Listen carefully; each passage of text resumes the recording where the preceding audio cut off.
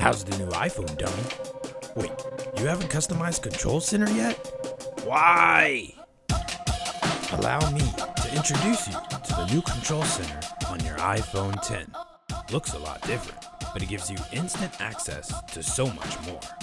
Open Settings and click Customize Controls.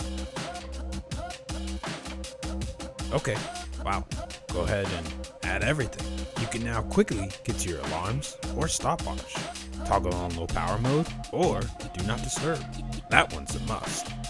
Record your screen, open wallet, control Apple TV, record memos, jump to accessibility, text size, guided access, or the magnifier.